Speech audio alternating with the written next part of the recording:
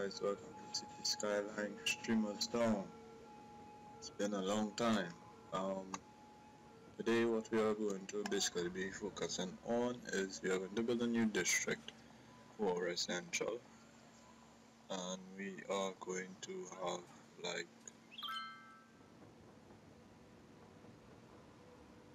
we are going to build a new district just across by the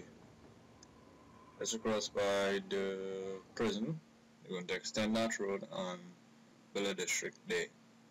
So what you guys can do, feel free to drop a like and a subscribe to the video.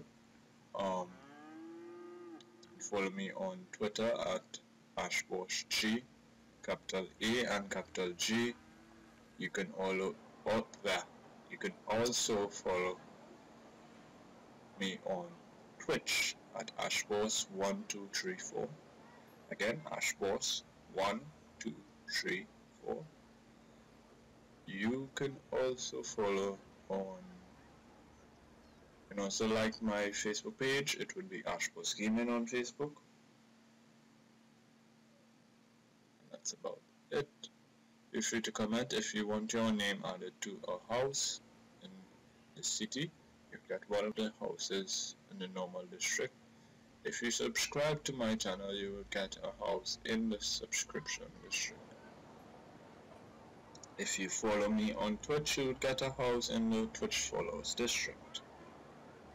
If you do all, you will get a house in all the districts. If you want your name on a district, which most likely would go to my donor, if you want your name added to a district, you can link me in the. You can check me in the comments. I would decide if I would add your name to the districts. Also, as we get the video started, basically right by the prison here, I would be adding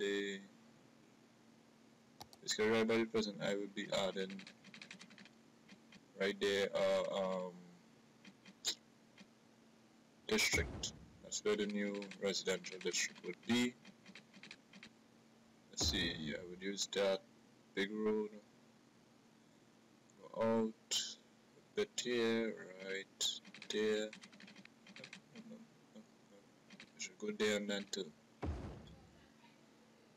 Right, and then turn, and let me zoom out a bit here because I can't really see what I'm doing right now. Just run this road one time, and I think I'll zoom out after. Run this road, come on. Right about there. Should I go slantways, or should I go, let's go straight. I can't see where the other road is to see the actual angle, so I will zoom out here.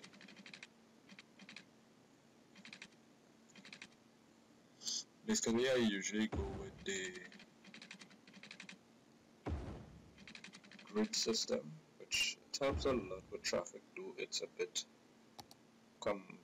compact, where you have to have a bigger grid to add like the hospital and graveyards and stuff.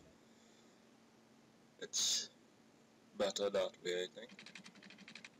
I'm positive that I would add a train line to this district just to put it in line with the rest of the districts, because all the districts has at least 1 or 2 train lines in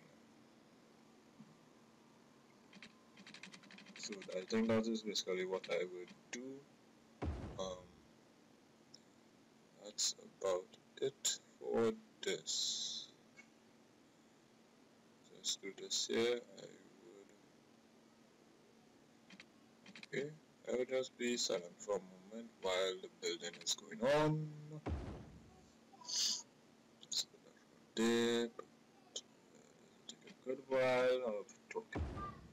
Oh, right, just to discuss with you guys, since this discussion did not come through in the last part 8 episode, I think it was.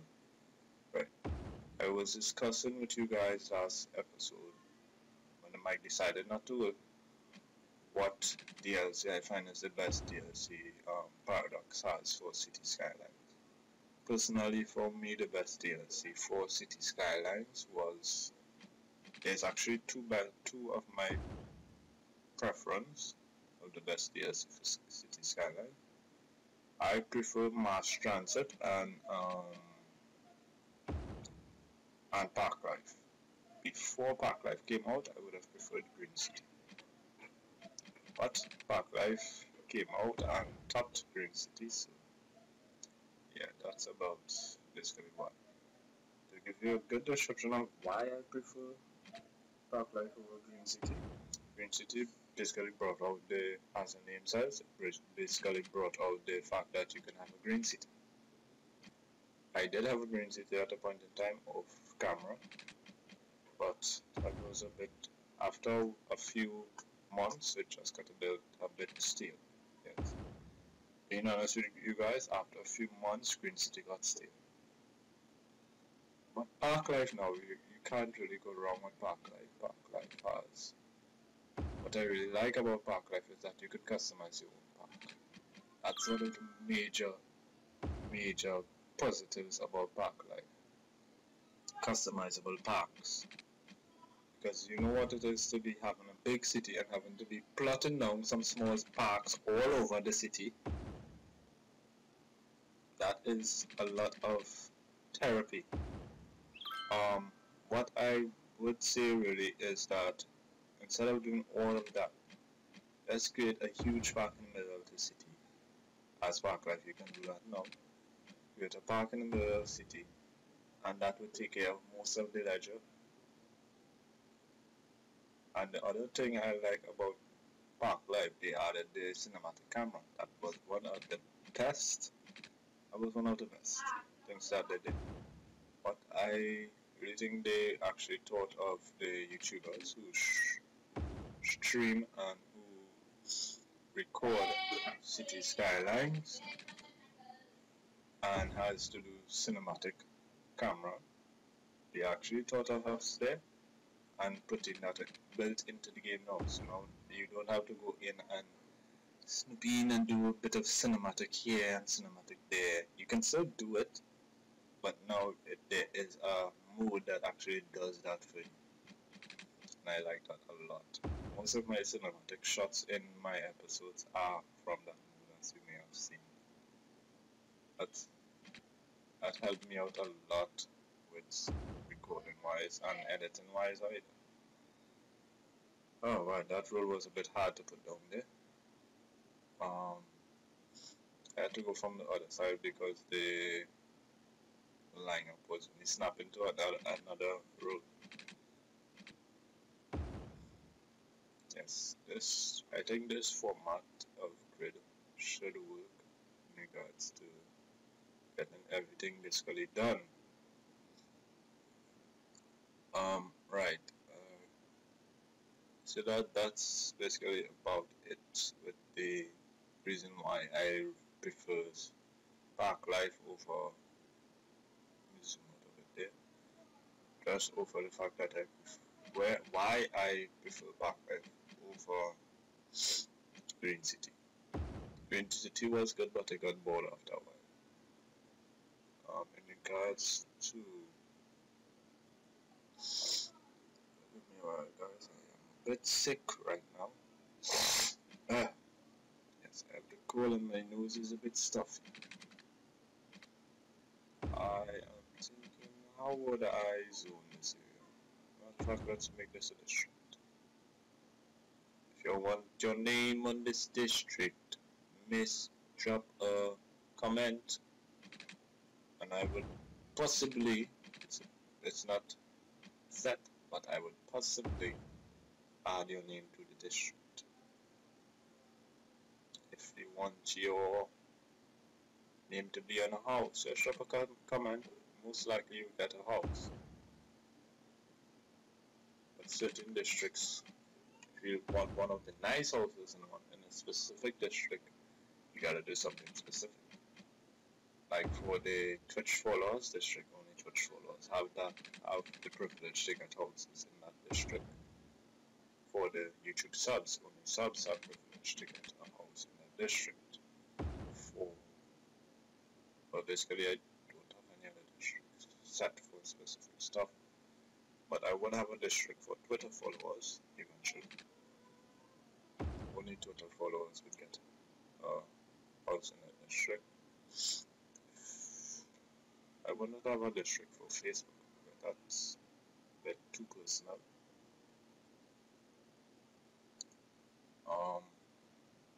Right. Let's see. How am I going to do this? I would add organic there, self-sufficient, and offices, high-tech. So all the houses here would be self-sufficient. All the commercial in this area would be, what was I saying now? All the commercial in this area would be organic and locally produced, which is a good thing. How I would do this now, I would put all, I would have to erase that. I would put all the residential on the inside of the, let's go up a bit. I put all the residential on the inside by the smaller roads and have the commercial on the outside. Let's move that there. Residential would be on the inside, and the offices would be on the outer part of the district. Oh, before I forget, I have to run some water. So now all will be low density. And it will be a little bit of low density. High. Very low density. Right. All the commercial will be on that line, like an outline of the residential on the main roads.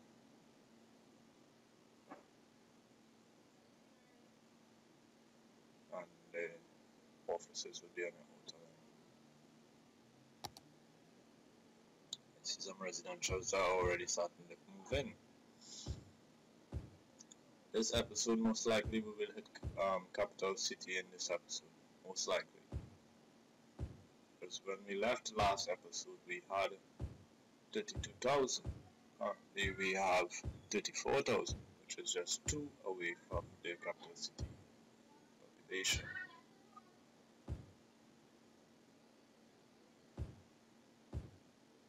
That's a lot of people in the city. Trust me. Usually when I play sandbox mode of City Skylines, I don't really get that amount of people. But now, as it has been, because everything just goes wrong one time. But now having like no mods on, you have to manage the money and build gradually. So if like, as we say, if you have sandbox mode on in City Skylines, and you build a big city and then everybody moves in, everybody will die around the same time and drop your population down a lot.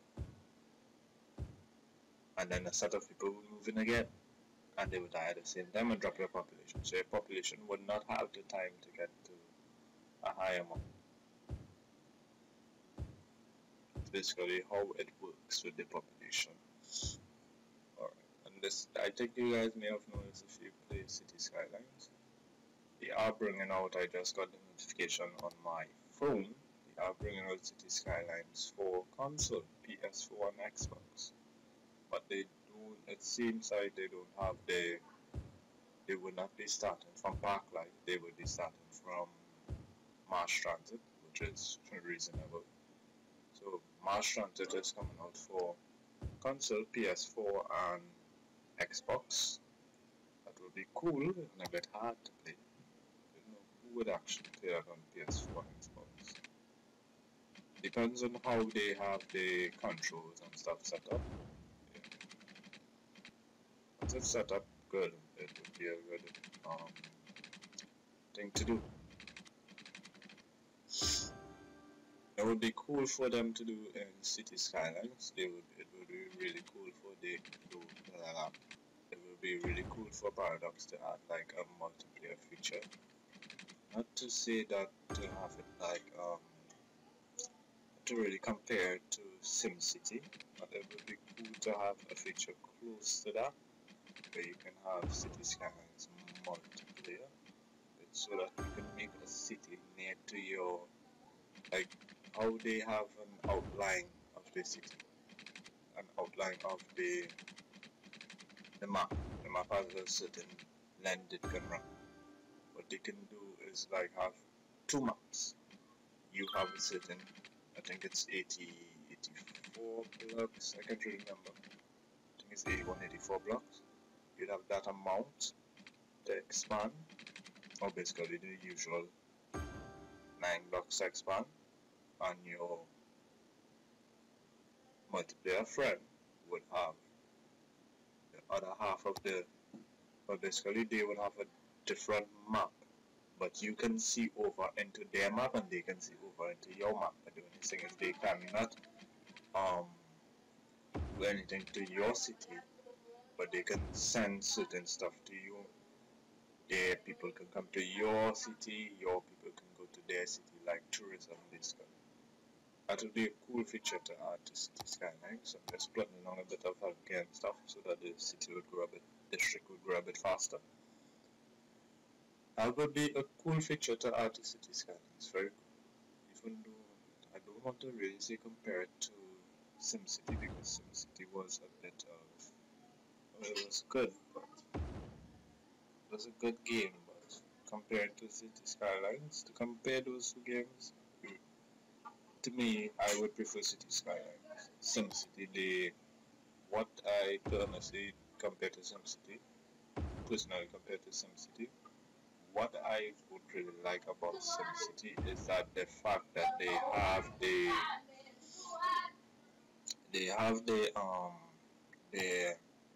water lines and stuff automatically run under the road.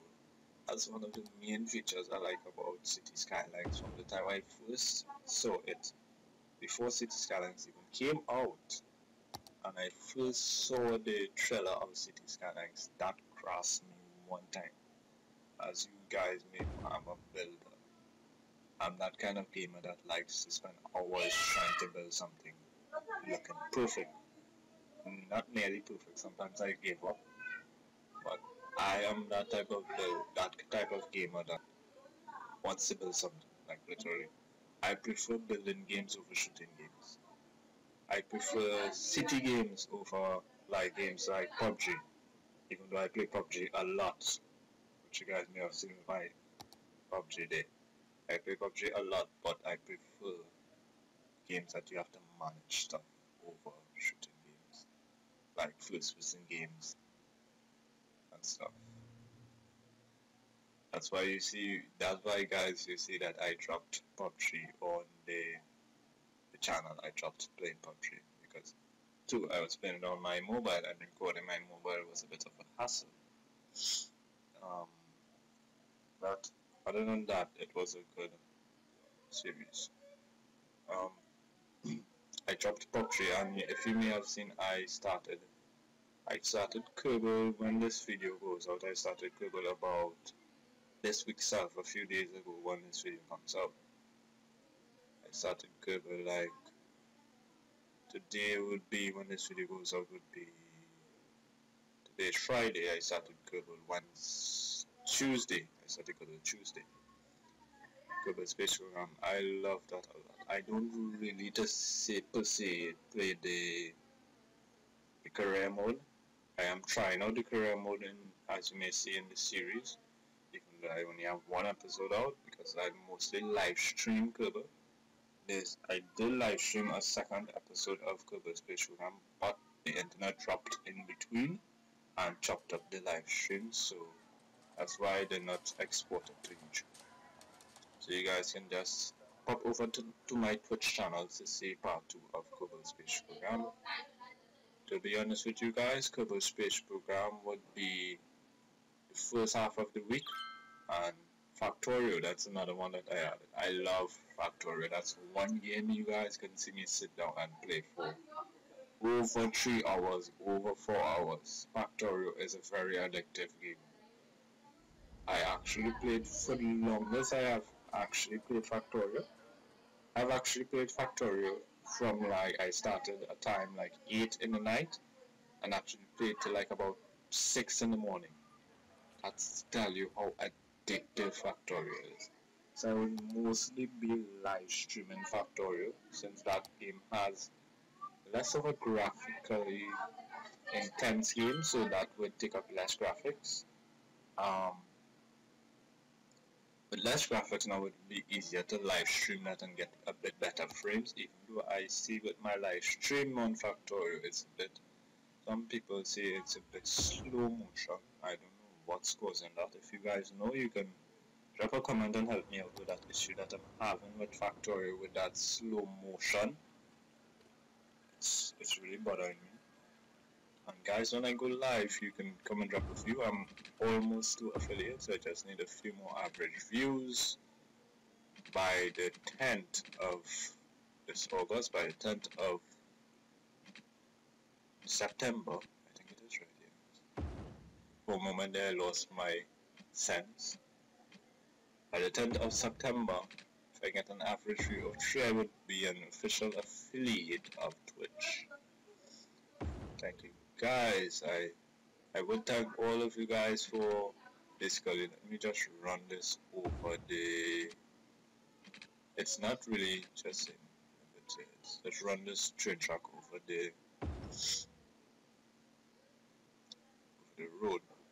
Alright, to stop what I was saying just now, give you guys a bit of advice when playing City Skylines and running train lines. Never, unless absolutely necessary, run a train line over through a road. Never, especially a highway. Never, ever run a train line through a road unless absolutely necessary and you cannot do anything else. It's a good thing because this looks a bit bad. It looks a bit bad. Right? That doesn't look like it's connected. Delete that. Delete that. Right. I know I'm sounding a bit like overwhelming of talking. Yes, I do talk a lot. Some people say I don't talk a lot, but I do when it comes to game. Right, that's good there. I'm thinking of running a line from the main train station to this train station, just so that. Oh yes, we just hit capital city, people. We just hit capital city. Oh my God, we just made it. We have a total of 36,000 people. We hit capital city, and we got a new piece of land. Oh yes, well, this map does not have any boat connections, which is very unfortunate. We have no boat connections. So, with no boat connections, we can't basically use the boat hub, the transport hub. We can't use those stuff. That's like a bit. I didn't really see that when I choose the map, but I was just watching the size of the map and stuff. But it has a good bit of. That's basically trying to keep the map within a perimeter of having a lot of. Well, it doesn't have a lot of trees, but it has a lot of fertilized ground, as you may have seen. That's basically what I was looking for, because most of my industry may turn over to farms. But we have a lot of fertilized ground, as the houses right now are on fertilized ground. As if you guys are new to City Skylines, it's created by Paradox Gaming. And I forgot the other producer. Why? Let's see if I can remember their name.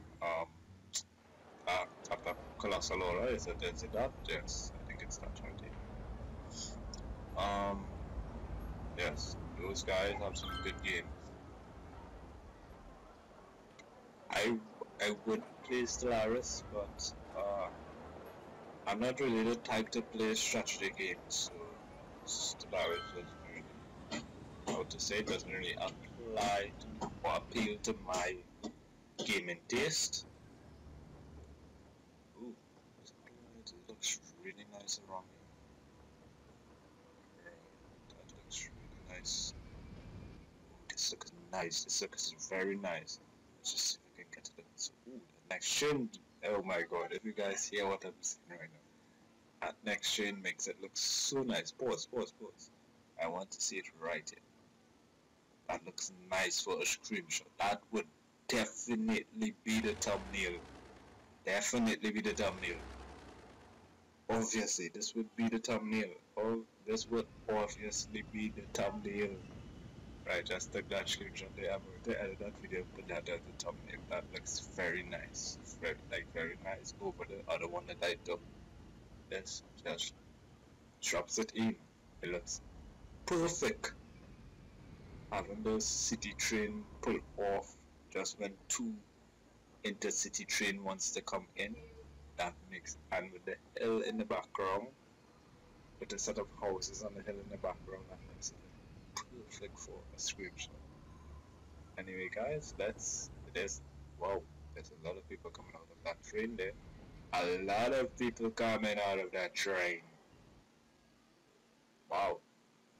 There's a lot of people moving into our city though. There's 400 and something people moving into our city. I will not try to get that number.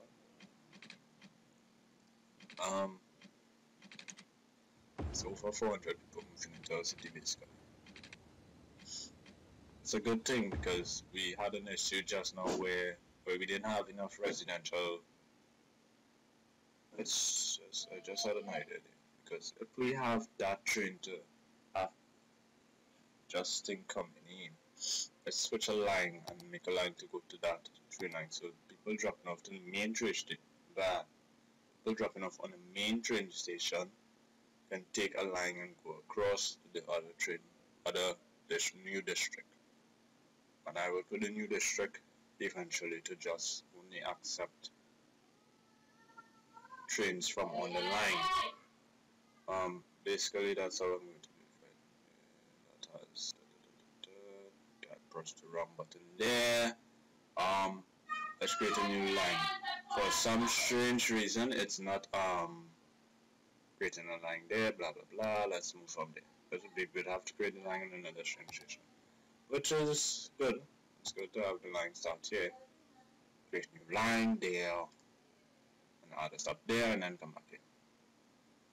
Oh, right, the next reason why I said it, give you a bit of advice, and said never run a train track through a road, especially highways, is because sometimes it's either the train would stop for the traffic to go, if there's a lot of traffic, or the traffic would stop and back up just for train to go, especially if that's a very busy line. Oh god, no, I do not want my train to be the same color as the external train. Wrong button there. Pause, right. Let's go here, train transport, blah blah blah blah. Let's get a view. Right. Trains. Try. Right. I think they're right. We can just drop that there. Basically, that's about right. Dark blue should be good. So now we will know the difference between our city trains and our intercity trains. If you guys doesn't know what that means, intercity trains are the trains that come from other cities outside of the map that brings in people and tourists. I cannot pronounce that word for a moment there. Brings in people and tourists to the city. The normal city trains would basically, as the name says, transport people within the city to different places, districts. That's why I added a little major train line underground. If you guys watched the last episode, if you guys missed that, you can watch the last episode of Streamers Town, where you would see where I add a major train line underground and also a major highway under the city. There's a huge highway that's running, like it's like a spider web, to basically explain how it looks. It's like a spider web. That's how that dark blue looks very nice next to that light blue train. I don't think it will pick up on it will take a while for them to pick up people from the. It will take a while for them to pick up people from that train stop to go across because I just limited that train. Why am I saying train? That train station to. I just limited that train station to just taking only city people. Only city trains, not intercity trains. So it will take a while for it to actually separate and people will come to that actual stop with the intercity trains, that one right there, and take the blue train, wait for the blue train, dark blue train to come across and take that train across to the other district. Or they might take a car and drive across the bridge, which makes no sense because there's a lot of traffic on that bridge. And they would have to go further. It's faster to take the train from right there to right there. And on top of that, that would give me more money. That would give me a bigger income with my trains. Most of the income that I'm making now is mostly from trains. Again, guys, thank you for tuning into City Skylines Streamers Town Part 10. Yes, it's Part 10 of City Skylines Streamers Town.